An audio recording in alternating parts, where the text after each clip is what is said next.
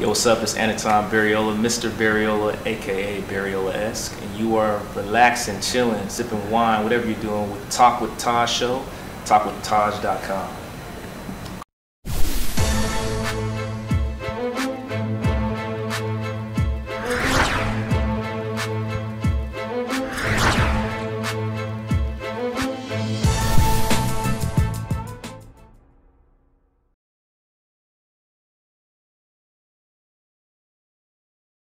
What's up, everybody? Welcome to another special edition of the Talk with Taj show. And I'm sitting here with a very special guest, best-selling author, and tonight he's going to be at the 6 Lounge starting at 7 p.m. for cocktails and conversation. He's here to tell us about that, his new book, Gentlewoman, and more. And we're sitting here with Enitan. Yes, sir. I hope I said that right. Bereola, man. It's all good. Yes, sir. I've been practicing your name for a whole day. I know how I feel. It takes practice, man. So tell us about, you're here for Enitan Cocktails and Conversations. Where did that idea come from, the concept, and what is that event going to be about? It's really just a cool conversation, man, over libation. You know, like they say alcohol is a conversational lubricant, so it loosens everybody up.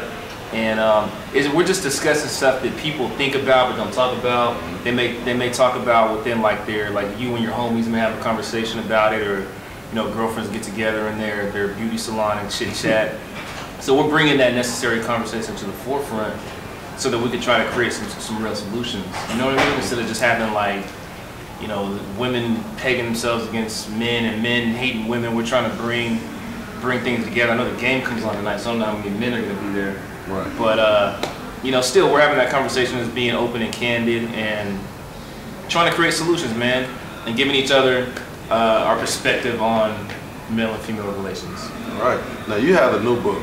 Yes. Gentlewoman. I like that title. Yes, sir. And I saw the title, I was like, that's interesting. Yeah. And then you also, I'm a sucker for artwork. Right, you right. know, if it's unique or if it's very creative, right. I'll buy into it just because of that. Yes. Yes. And well, you were part of the marketing, people. So I love art as well. So I try to, create something. It's just not some book cover, but something that's kind of appealing, so somebody's into art. So you have the new book, Gentlewoman, and like I said, the artwork. Right. Where did the idea and the concept come from, Gentlewoman? Right. And then the concept of having the crown with the wig, right. And that whole concept. You know what, man? Gentlewoman, man. I was just having a conversation with my wife, and she was like, I was originally calling the book something else, like Bereola-esque Part 2 or something, and I used the term Gentlewoman, and she was like, that's the name of your next book. I was like, yo, you're right. It has this it's so succinct and so matter of fact and to the point, but it's like this bold kind of statement.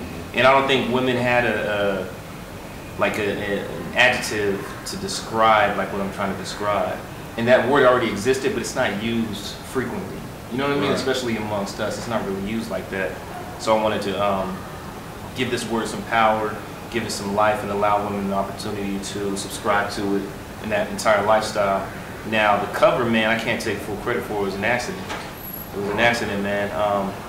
The model, she normally wears her hair in this natural, right? And I wanted to make this statement with this black woman on the cover with this big afro, because I knew that all races would pick up the book, all ethnicities, all backgrounds, ages, and I thought it said something for, a little white girl somewhere with this black woman with this afro on a cover, and she's subscribing to all the ideas in the book. It just kind of shifts the thought of how black women are portrayed and how they're perceived.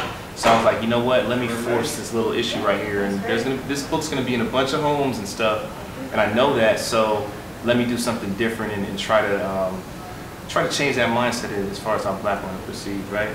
So the model shows up with her hair all the way down. I was like, yo, I've never even seen you with your hair all the way down. Like, I was upset, but it worked out, man. I was upset, so I said to her, we shot her, from the front, shot her. I wanted to have this real stoic kind of model-esque look, and then right before she left, I said, why don't you turn around?